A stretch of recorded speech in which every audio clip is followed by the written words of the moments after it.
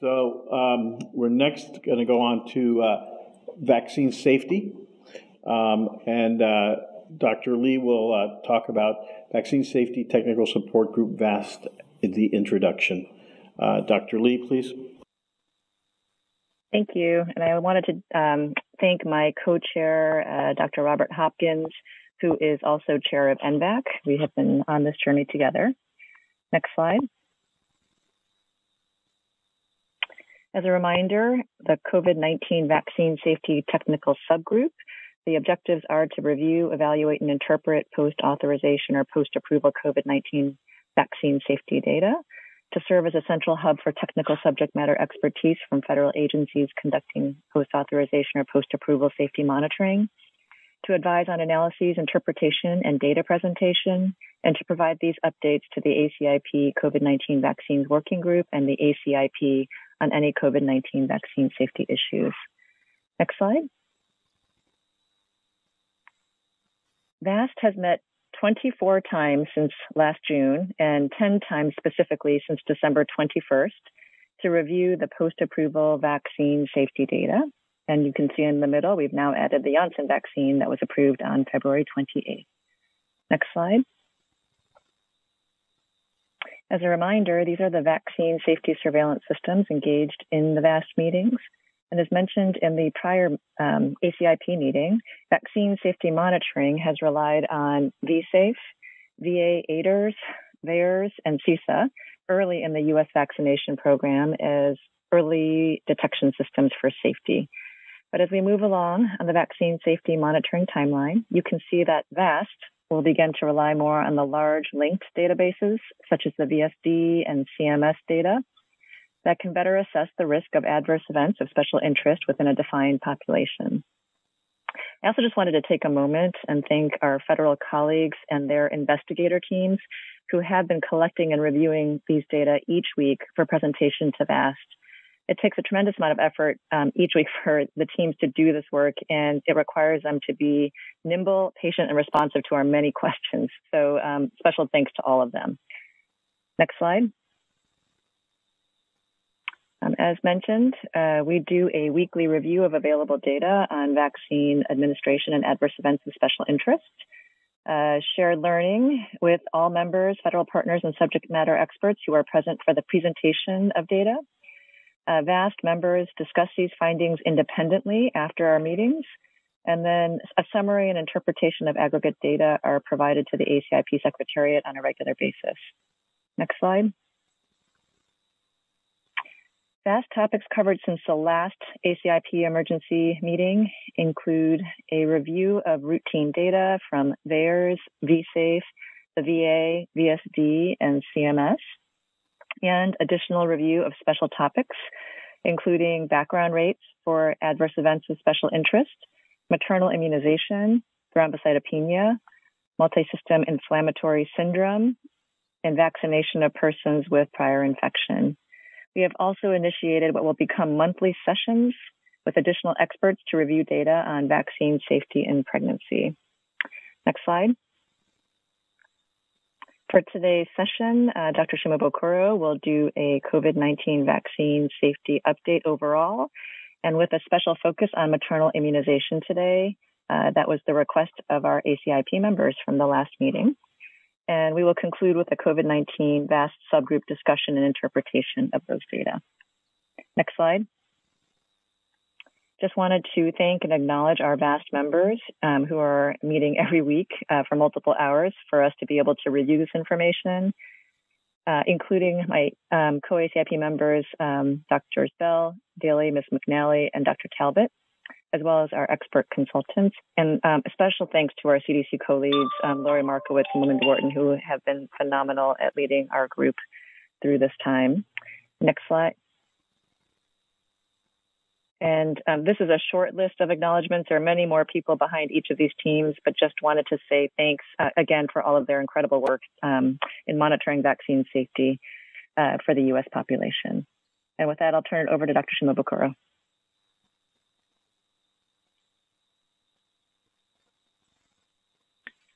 Thanks, Grace. Can you hear me okay?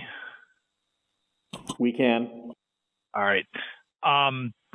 Good morning or good afternoon. I'll be giving a COVID-19 vaccine safety update today. Next slide. Next slide. Topics I'll cover are a VSafe update, then a VAERS update, then a vaccine safety data link update, a clinical immunization safety assessment project update, and then I'll spend a little time going over COVID-19 vaccine safety in pregnancy. Next slide. I'll start off with VSafe. Next slide. So just to remind you, VSafe is our smartphone-based active surveillance system that uses text messaging with links to web-based surveys to conduct health check-ins on individuals after vaccination. These check-ins occur daily, the first week after vaccination, and then weekly through 6 weeks, and then at 3, 6, and 12 months. And this process basically resets when a person gets a second dose. The daily check-ins during the first week post-vaccination solicit responses on local and systemic reactions. And then after that, we don't ask about local and systemic reactions, but on all check-ins, there is a health impact assessment. And if an individual reports that they received medical care, that information is transmitted to a VaERS call center, and the person is contacted, and a VaERS report is taken if appropriate. We also have questions on the surveys to capture information on pregnancy status. And for individuals who are pregnant at the time of vaccination, or we determine later on that they were pregnant or became pregnant shortly after vaccination, when we attempt to enroll them in the VSafe pregnancy registry through a separate process. Next slide. So here are some basic information on the immunization program and on VSafe. At the time of this analysis in mid-February, there are approximately 55 million people receiving one or more doses of COVID vaccine in the United States, and there are roughly 3.9 million VSafe registrants that had completed at least one health check-in. And of these, there were just over 30,000 self-reported pregnancies in VSafe. Next slide.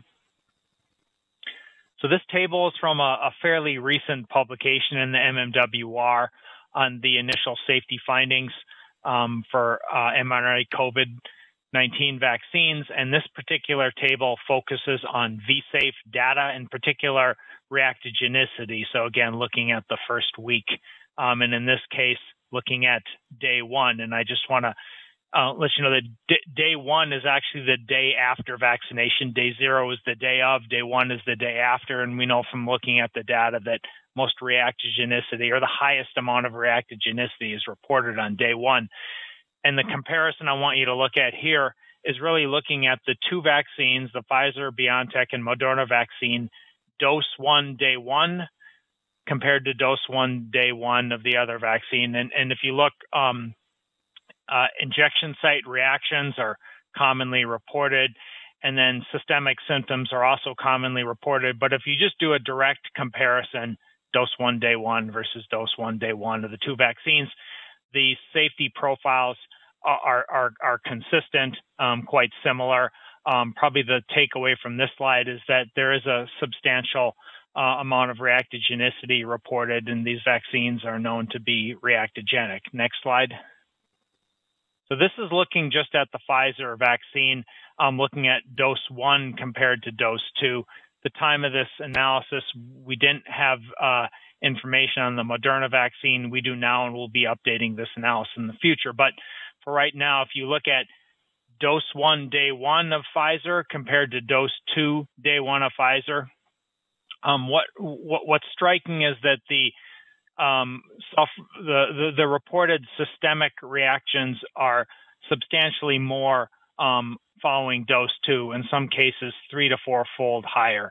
So I think the takeaway from these two analyses, that the one on the previous slide and this slide, is that the reactogenicity profiles based on VSafe are consistent with what was observed in the clinical trials. Both the reactogenicity in general and the observation that there is more systemic reactogenicity after dose 2. Next slide. So moving on to VAERS. VAERS is the nation's early warning system for vaccine safety. It's a spontaneous reporting or passive surveillance system that's co-managed by CDC and FDA. Next slide. The strengths of VAERS is that it is national data. Essentially, the entire U.S. population is eligible to get a vaccine, is the covered population.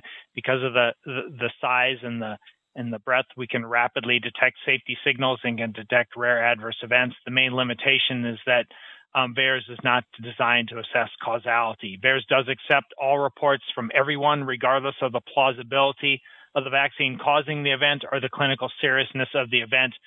It is a hypothesis-generating system to identify potential safety concerns, safety signals that can be studied in more robust data systems. Next slide.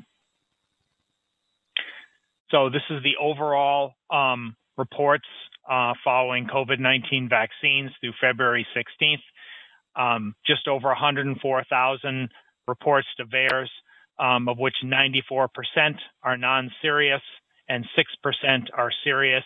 And that breakdown of non-serious and serious is similar to what we see for other vaccines administered to adults, such as flu vaccine. Next slide. So here's a look at the specific adverse events and the side-by-side tables with the Pfizer, BioNTech, and Moderna vaccine. And as you can see, systemic reactions are most commonly reported, and local reactions are also commonly reported as well. The safety profiles for these two vaccines look remarkably similar when put side by side. And importantly, there were no empirical Bayesian data mining alerts detected for any adverse event COVID-19 vaccine pairs. So I think the take home from the VSafe data and the VAERS data are that the initial safety profiles of these vaccines are consistent with what was observed in the clinical trials and are generally reassuring. Next slide. So I just want to give you an update on anaphylaxis following messenger RNA COVID-19 vaccines. This is from a fairly recent publication in JAMA looking at both vaccines. And this is through January 18th.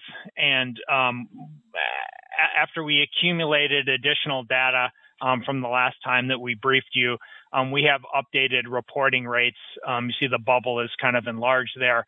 For the Pfizer BioNTech vaccine, it's 4.7 million cases. 4.7 cases per million doses administered. And for the Moderna vaccine, 2.5 cases per million doses administered. Next slide.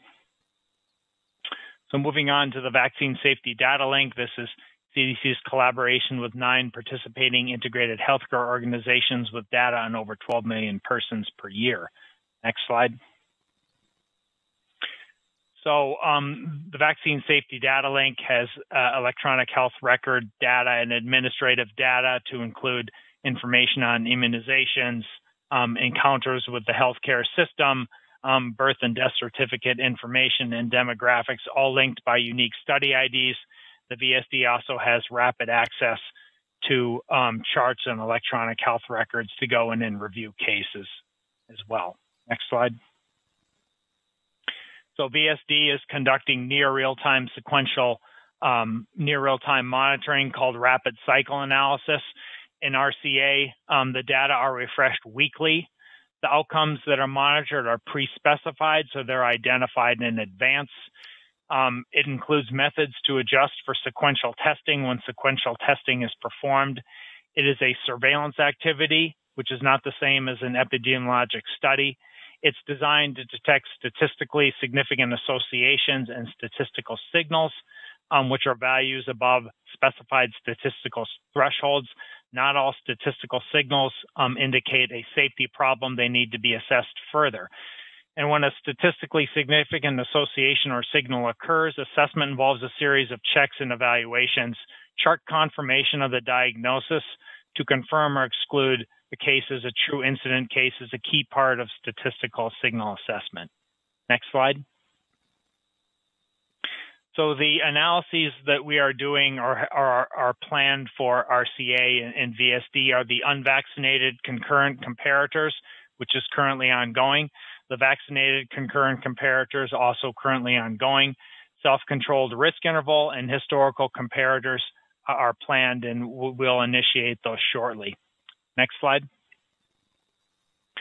So here's the VSD COVID-19 vaccine doses administered by manufacturer through February 13th.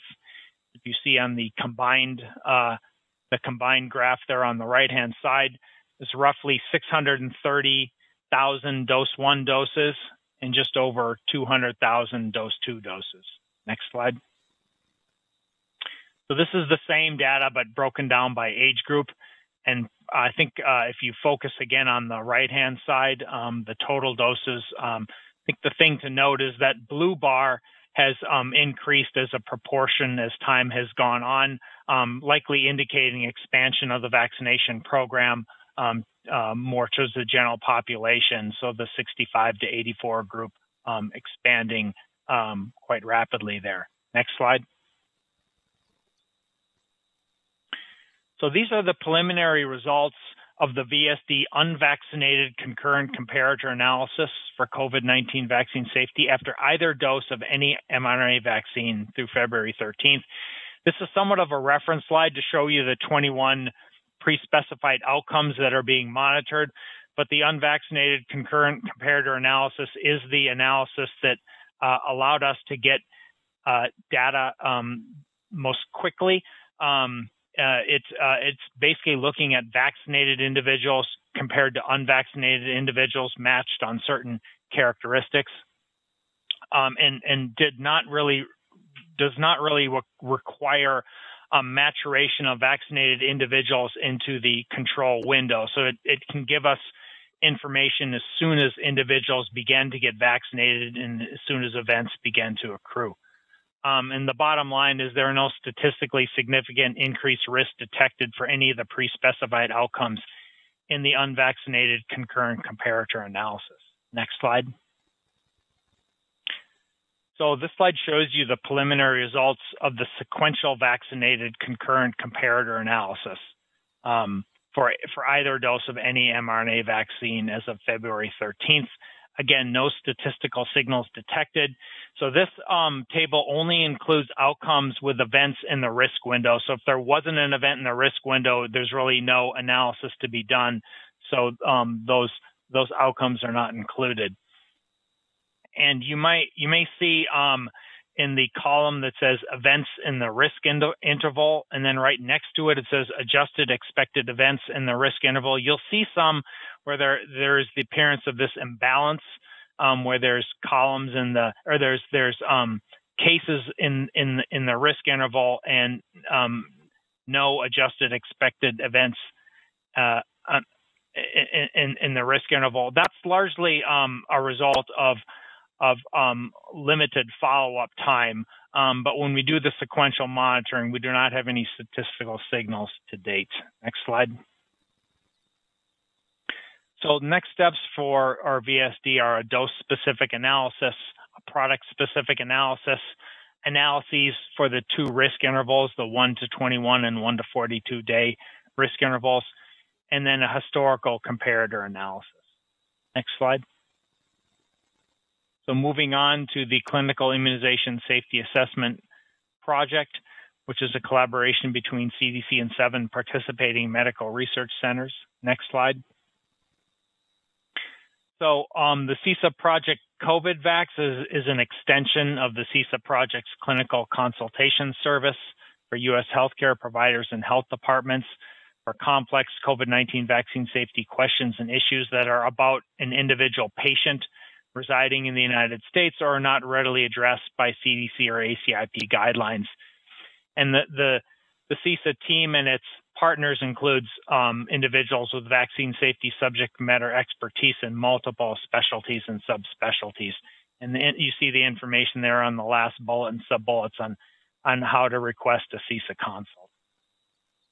Next slide.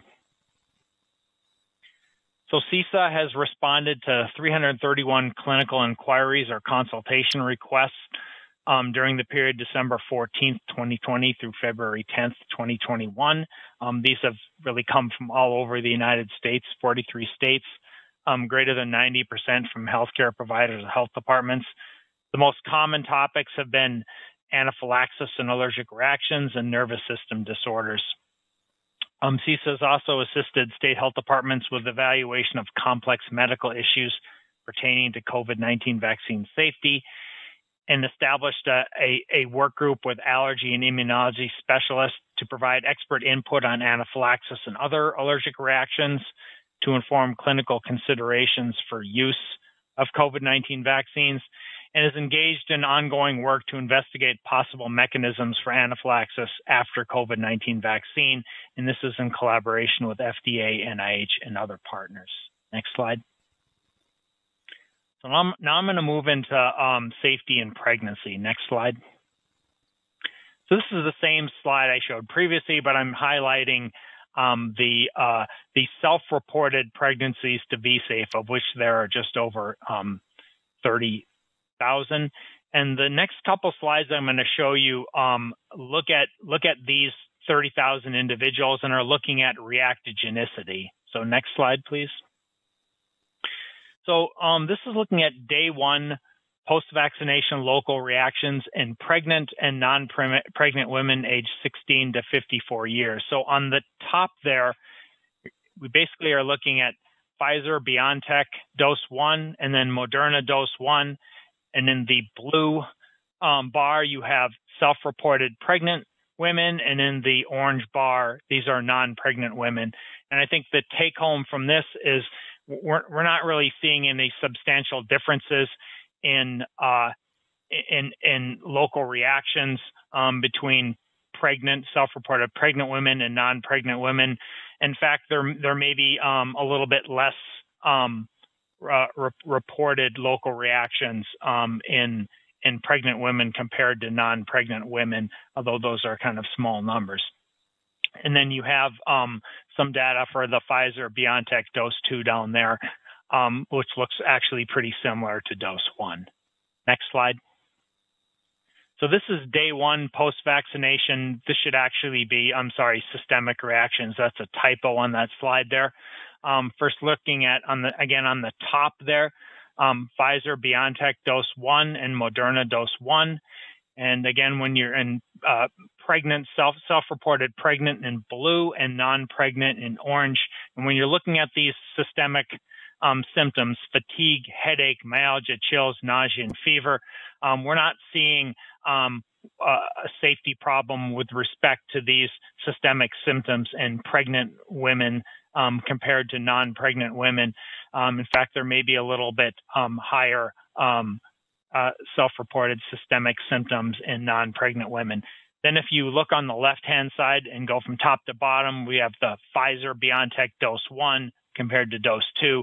And I mean, similar to what I showed you previously, dose 2 is there's substantially more systemic symptoms reported after dose 2.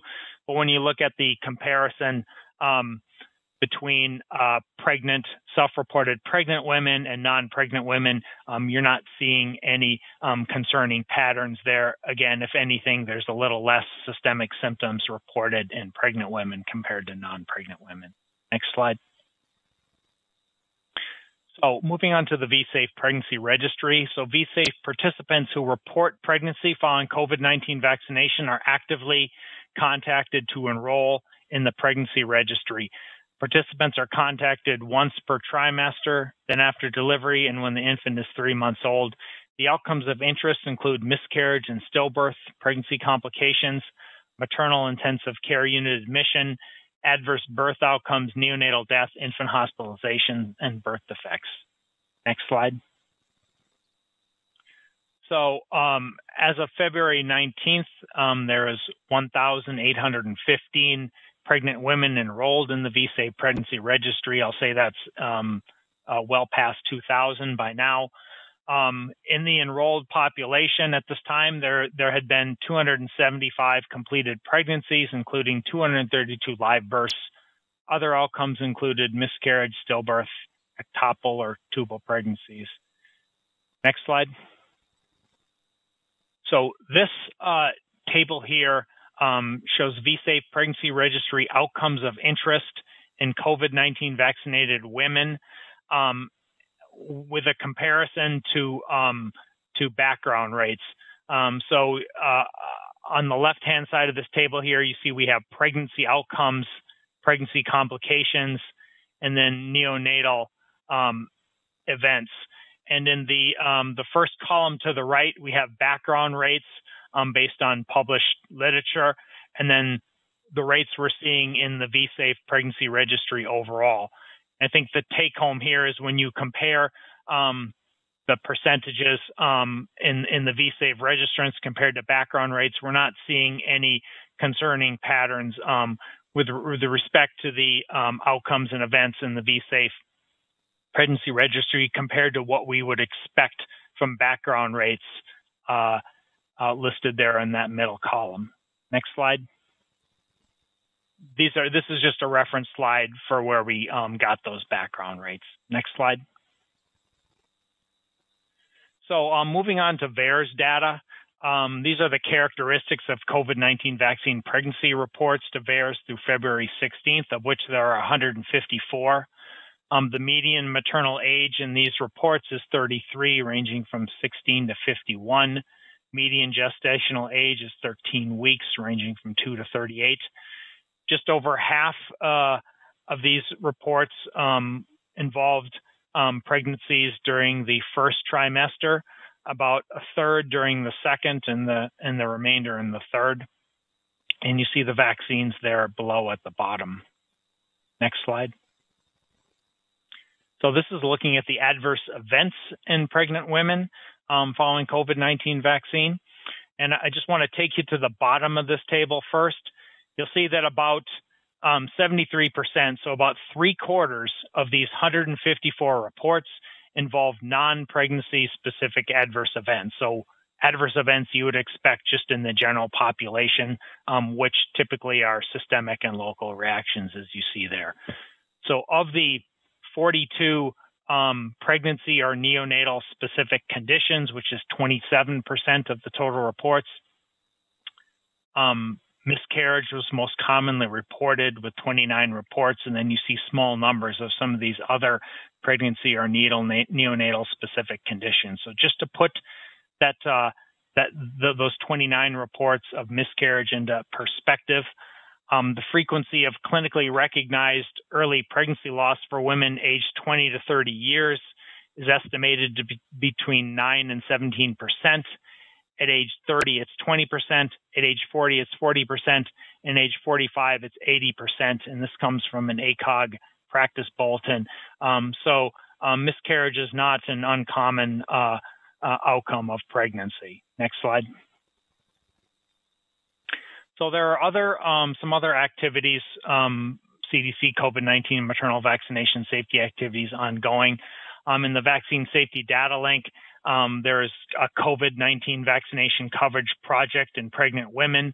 There's a study on the risk of miscarriage and stillbirth following COVID-19 vaccination, and a safety and pregnancy study looking at acute adverse events, long-term safety assessment of acute adverse events, pregnancy complications and birth outcomes, and infant follow-up for the first year of life.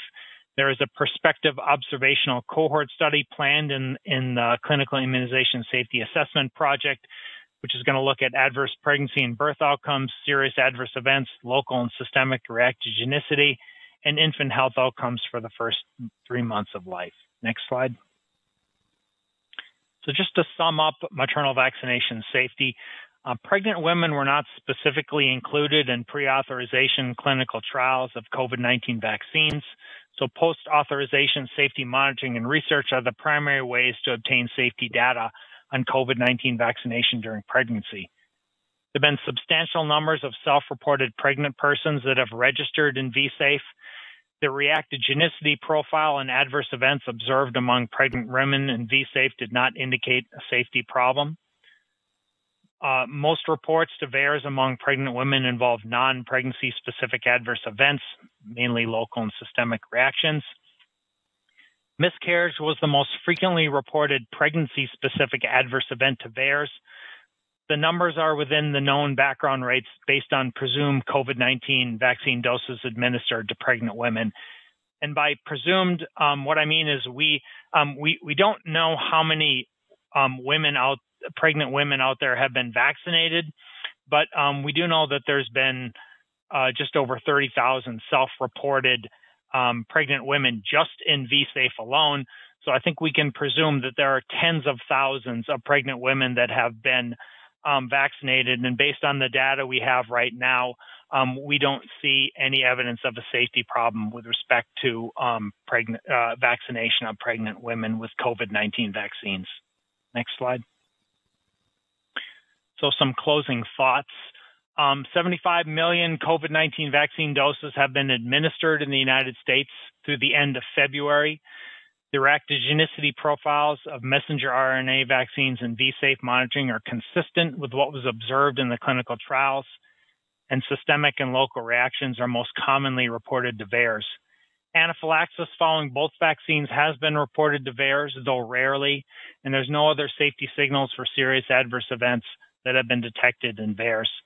There's no safety concerns that have been detected among the VST rapid cycle analysis pre-specified outcomes as of February 13th. No unexpected pregnancy or infant outcomes have been observed related to COVID-19 vaccination during pregnancy, and safety monitoring in pregnant women is ongoing and planned in VSafe, VAERS, VST, and CISA. Next slide. I'd like to acknowledge the contributions of investigators from the following organization, and that concludes my presentation. Thank you very much for that detailed and informative presentation, Dr. Shimabukuro. We're going to hold questions until the end of Dr. Lee's presentation. So I'm going to ask Dr. Lee to please give her presentation on VaST assessment of safety data. Dr. Lee.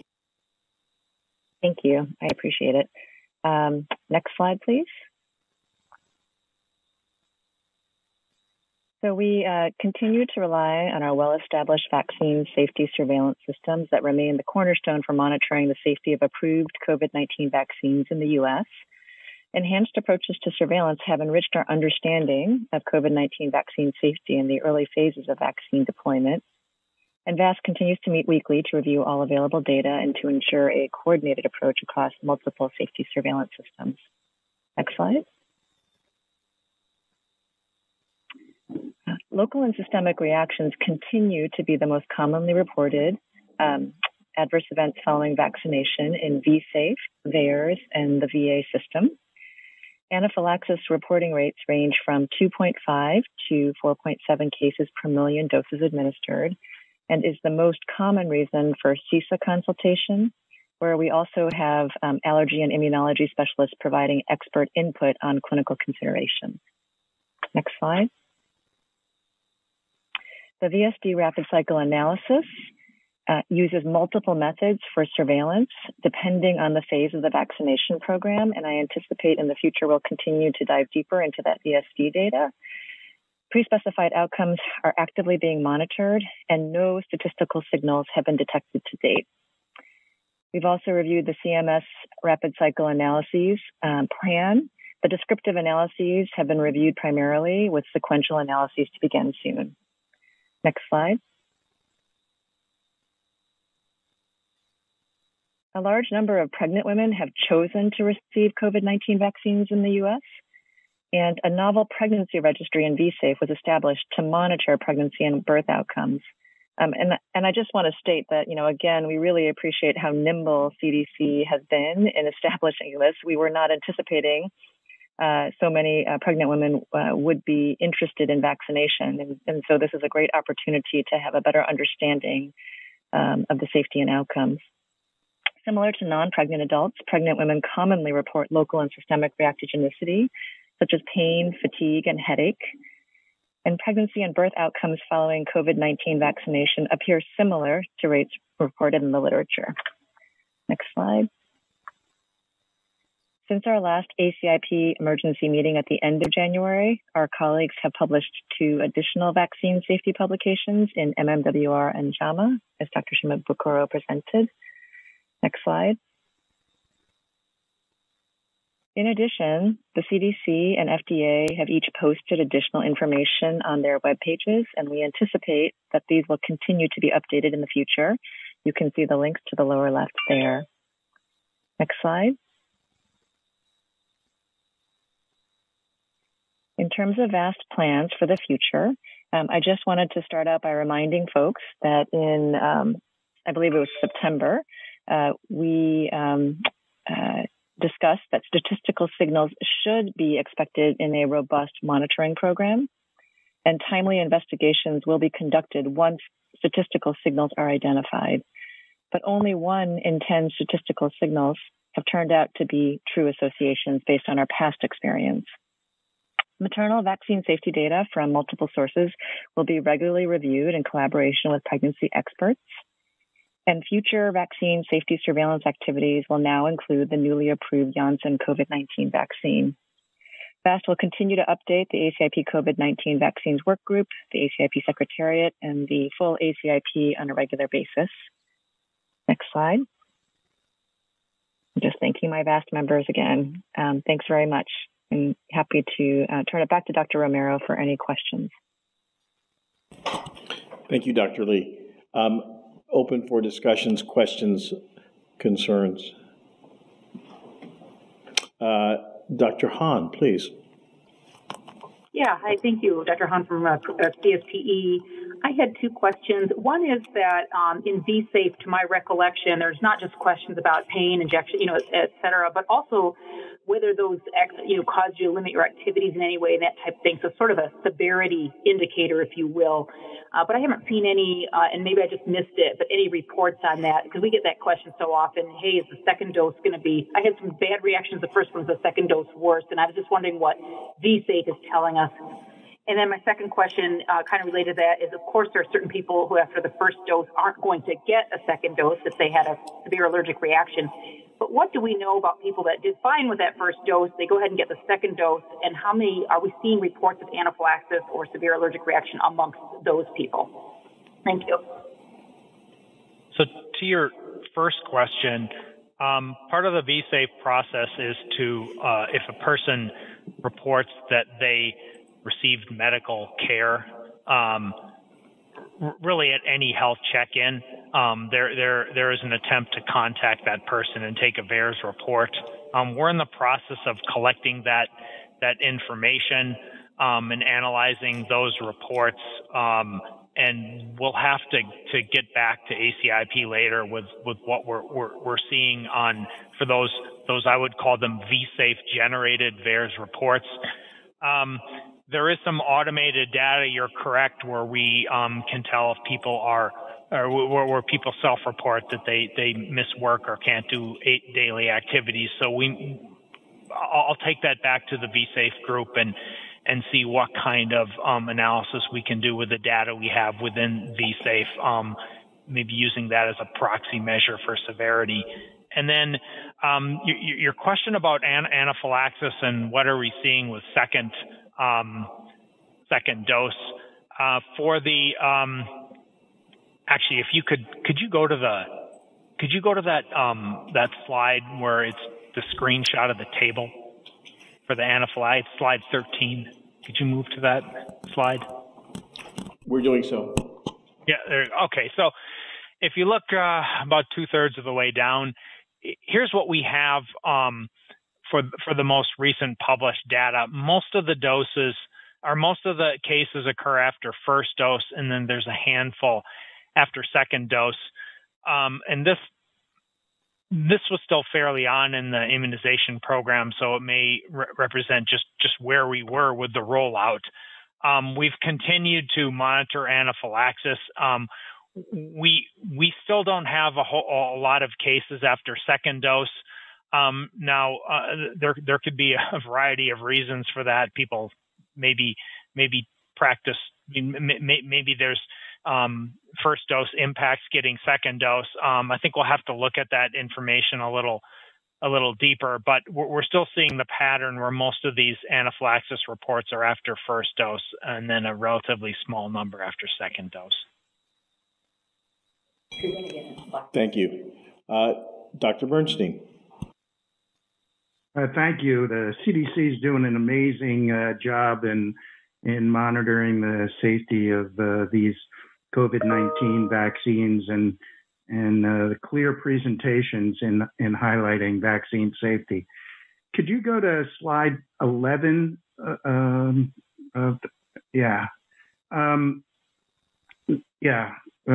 No, the next one, I guess that's 11. Yep. So I was wondering about that it looks like 6% of the serious adverse events occurred, but it appears that there were less number of doses in Pfizer than there were in Moderna. And then when you look at the right-hand column, it looks like there are more than twice as many SAEs after Pfizer. Is that because the data includes more dose number 2s? I don't know if that is. I don't know if the reason for that is because there's more dose number 2s. I would just say these are spontaneous reports, and so I mean the difference between 97% and 3% and 91% and 9%. When you're dealing with spontaneous reports, it's kind of hard to determine what kind of a difference, if any, there is. I think when we look at these, when we look at the most common adverse events, the two vaccines look fairly comparable. So I don't know if in VAERS we're really going to be able to get into that. What is the true difference there, if any, or what is the meaningful difference there? But I would say if you look at this general pattern, around 90% non-serious and 10% serious, and that varies a little bit depending on the vaccine and also depending on the age of the individuals getting vaccinated. That is pretty standard for what we see for a lot of vaccines given to adults. Yeah, thanks. I was surprised about the number that there were more after Pfizer than Moderna from an absolute number.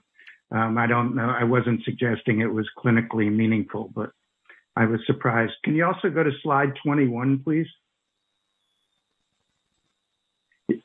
Is there any, can you comment at all about lymphadenopathy?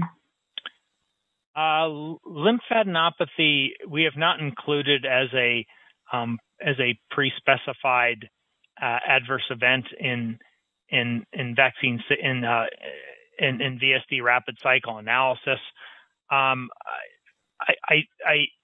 There may be a variety of reasons for that. One is whether or not it's medically attended. Typically for VaST rapid cycle analysis events, we want them to be medically attended. Those are events that are more conducive to monitoring in rapid cycle analysis. We'll say we have received reports of lymphadenopathy, lymphadenitis in VAERS. This was observed in the pre-licensure clinical trials. These tend to be mild, not serious, and self-limited, and resolve pretty quickly on their own. So we'll say that is an adverse event that we have observed in our monitoring, particularly in VAERS, but we have not seen any disproportional reporting for lymphadenopathy and do not have a safety signal for it. And lymphadenopathy does occur with other vaccines as well. Thank you. If it's okay, Dr. Romero, I just wanted to chime in regarding Dr. Bernstein's first question and reiterate that because VAERS is numerator only, VaST felt like it was hard to interpret that data given the greater number of Pfizer doses given overall in the U.S. at that cut, and also specifically there's differences in reporting behavior. So those are people who actually report in. So I think there was a lot of reporting in, and especially early on, which is terrific, and we definitely encourage that. But as there are changes over time in reporting, then we could see changes in those numbers that don't actually translate into differences in adverse events. And I was thinking the 3 week interval for Pfizer product, why there might be more dose 2 included, which tends to be more reactogenic. Thank you, Dr. Alt.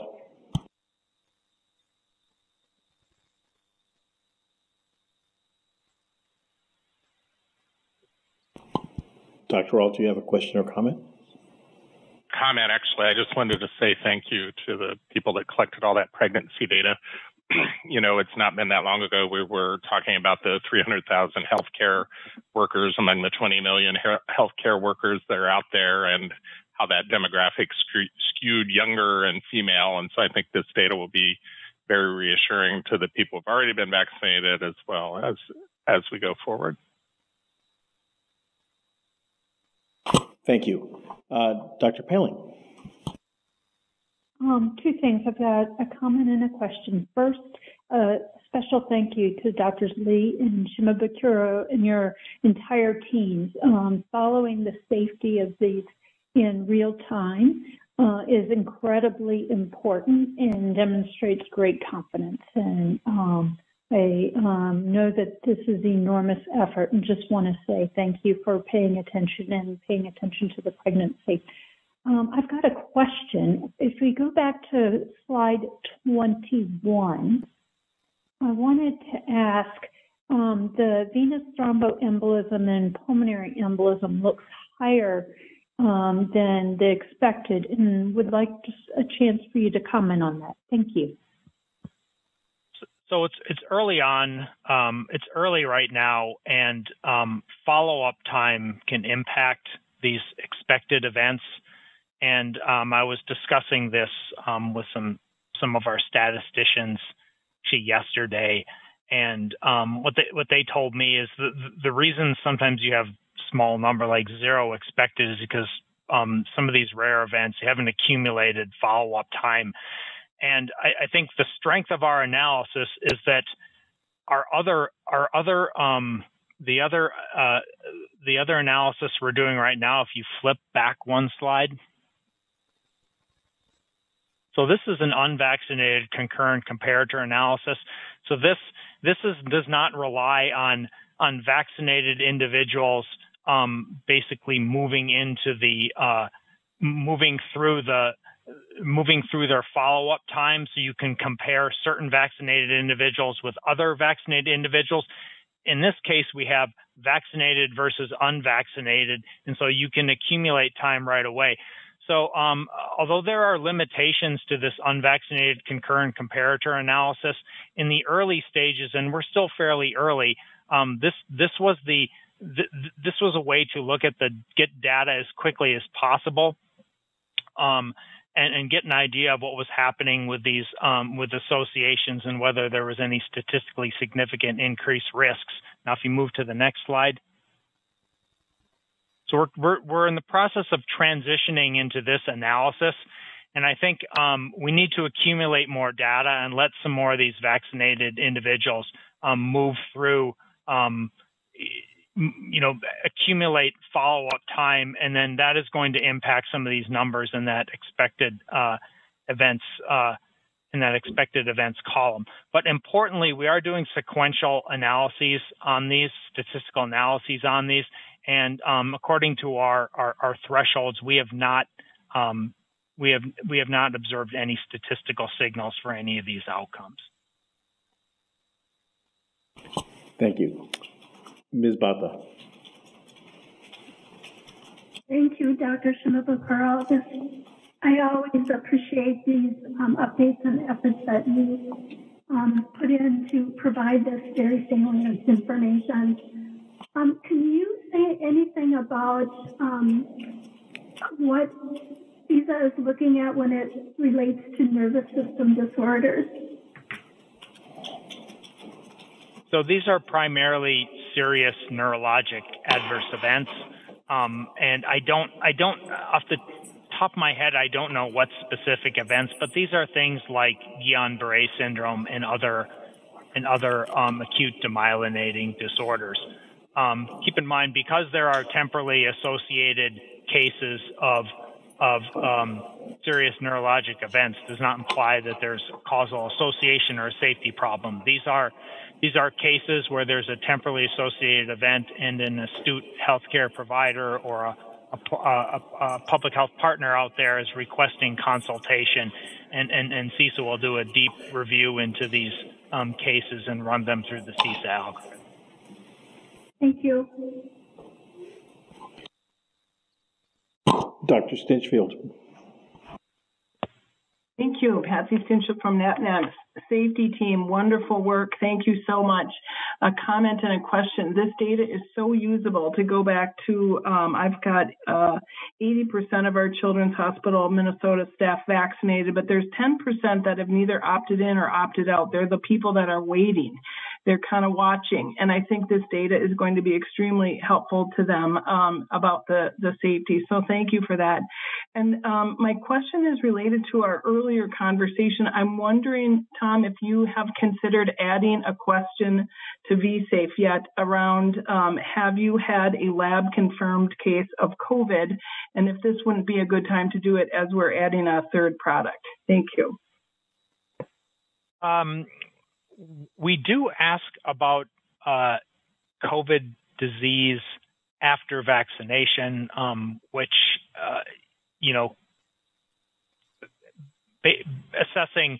assessing that in some cases that may be breakthrough disease, in some cases it may not, depending on the timing of the vaccination. So we do ask that question on subsequent surveys.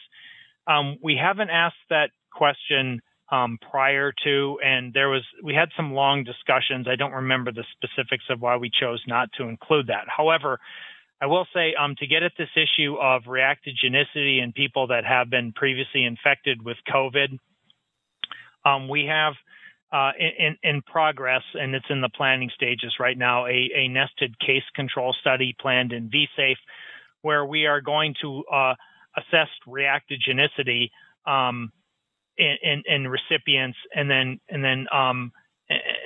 select cases and select controls, and then go back, contact these individuals, and ask them about prior infection.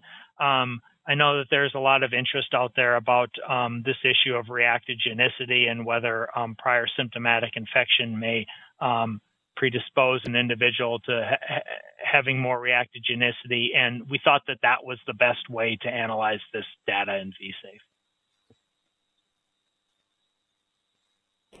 Thank you. Dr. Arthur. Thank you so much. Great presentations. Really glad to have them. Like Patsy, I think they're very useful. Thank you very much for including the background rates. I think that is really important in helping people look at this data and also make sure that it's the explanations of these incidences within the vaccinated group are explained well to the general public.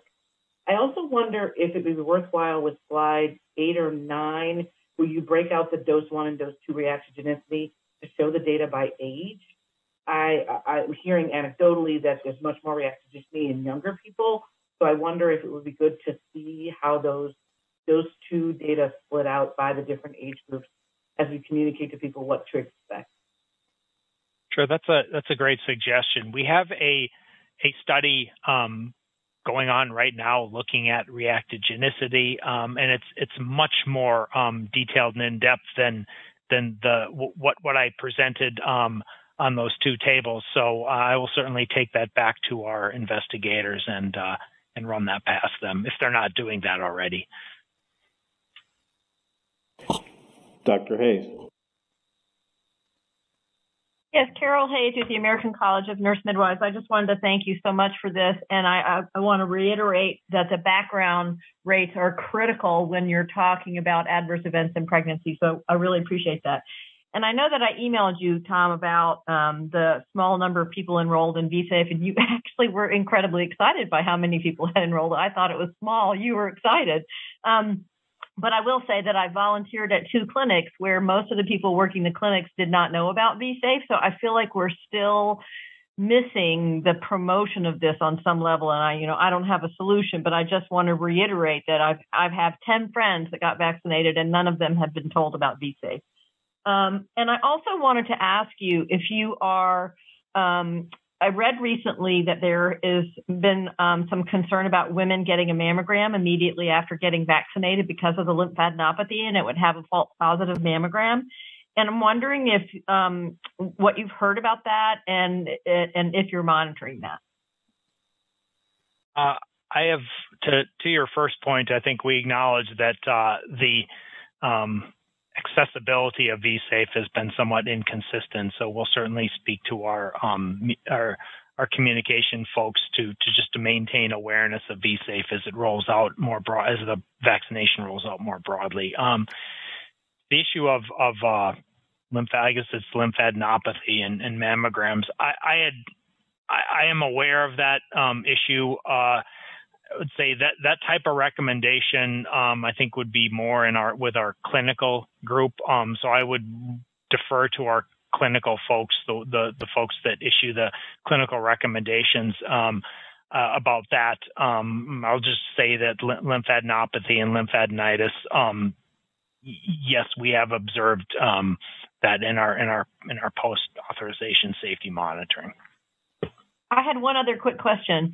Has there been any way to track whether or not reactogenicity is related to body mass index? And a friend of mine asked me this because she said everyone she knows that's thin has been highly reactogenic, but she knows people that are overweight that are not. And so I don't know if there's any science to that or not. We haven't looked. That's not one of the variables we use in our surveillance, so I can't really comment on that or whether that's biologically plausible. Thank you. Thank you very much. Dr. Long. Yes, add my kudos along with everyone else's. It's just remarkable to have so much data already. My question relates to the expected occurrence rate, background occurrence rate, and specifically related to pregnancy outcomes. I assume that background pregnancy from the medical literature outcomes is everybody. And we do know that there is overrepresentation in adverse outcomes of pregnancy in very young pregnant women, in racially differentiation as well as socioeconomic. I assume this background rate that you quoted was for everyone, and I assume that there is no attempt to try to match for outcomes by age, race, socioeconomic, et cetera. And it makes me worried just a little bit that I suspect that the vaccinated pregnant women are more likely to be white, educated, socioeconomically advantaged. I don't know that. I don't know if we have data on that, but you probably do somewhere. So do you want to just say something if you think that could make you concerned? I just looked at the stillbirth. I think it was 1% for vaccinees and 0.5 for the medical literature. Do you have any concerns about mismatching of the groups you're looking at? Well, I would say that part of enrolling women into the VSafe pregnancy registry is doing a detailed intake interview. So we will likely get some of that demographic information. And when the VSafe pregnancy registry begins to form up, and when we begin to get larger numbers and get more detailed information on a larger number of individuals, we may be able to look at some of these, do some of these subgroup analyses. I mean, right now these are still fairly small numbers, and so I don't really think that we have the data right now that will allow us to do these detailed sub-analyses. But I think that is a possibility as we continue to develop the VSafe pregnancy registry. Thank you so much. Thank you. Dr. Sanchez. Thank you, Jose. No, I really just wanted to thank Tom and Grace and the group because it's a spectacular job. And really offers a lot of reassurance. And wanting to go back to the capturing who has had a SARS-CoV-2 infection before the vaccine. And I'm glad to know that you're going to be doing a nested case control, but it really would be helpful to add that question. I think it'd be a very simple one because it's something that people do know. And then in terms of the pregnancy, it'll be, I know you'll be adding the, the current Janssen product. So I think it'll be really interesting as new platforms are developed to look at these, at the safety and adverse events, including overall, overall side effects, specific side effects by vaccine type. So anyway, congratulations, really. This is really nice. Thank you. Thank you. Dr. Dushin. Thank you. Thank you for the presentation. Critical information. My question is, and forgive me if I missed this, for which systems do we have race and ethnicity data? We have race ethnicity for VAERS. It's captured on the standard VAERS 2.0 reporting form. And we have added race and ethnicity to the VSafe system, both on an initial intake for new entrants, and then sort of on a we've structured so people who are in the system, when they go back and do a VSafe check-in, they get that question again. So we'll get information on VSafe. And then in the Vaccine Safety Data Link, we do have information on race and ethnicity as well. Thank you. And so can I assume that your team has sufficient numbers of outcomes are accumulated routinely analyzing the data, stratifying by race and ethnicity? So in VAERS is spontaneous reporting, subject to reporting biases and not necessarily representative of the population. And then, VSafe is a voluntary self-enrollment system, which may not be generalizable. So though we collect information on race and ethnicity, and we do analyze that. We've been analyzing that data as well. I think we have to be careful about drawing conclusions from race and ethnicity in those two systems, given the limitations of those systems. For VSD, we do capture that, so there is the option to do some population-based analysis potentially. We'll say one of the limitations is when you start slicing the data very finely. So you're looking at by age, by vaccine, by dose of vaccine, by race. You can see the problem where the finer you slice it, the smaller numbers you get, and you can run into small numbers problems. Yeah, thank you, Tom. I guess I probably did not express that well. I was wondering about participation rates. Well, I think we'll for VSafe, which is a self-enrollment voluntary system, we'll definitely be able to get participation. It may not be necessarily representative, but we'll know who's enrolling in VSafe by race and ethnicity. Thank you. Thank you, Dr. Alt. I just wanted to follow up to Dr. Long's comments and also some of the other comments. When you start looking at obstetrical outcomes like preterm birth, there's certainly a risk factor of being Black in America is a risk for that. However, when you start getting into things like stillbirth and miscarriage, you get into things that have 15 or 20 recognized risk factors, and you're going to get into what was mentioned previously as slicing and dicing the data into such small groups. It's probably not going to be meaningful. So, and to go back to what I said previously, one of the reasons that healthcare workers were put at the front of the line, one of our original recommendations is that of course, we were concerned about their occupational exposure, but also they were a very diverse group because we had such a broad definition of what was a healthcare worker. So it's not all skewed towards upper socioeconomic status. Thank you for those comments. Dr. Leger. Hi, Marie-Michelle Leger from American Academy of PAs. Thank you for the excellent presentation. My question is a follow-up to what Phyllis had asked as far as teasing the data for by gender as far as reactogenicity. And the reason I'm asking is because anecdotally, we have seen that more women are reporting side effect after the second dose of the vaccine, the mRNA vaccine. I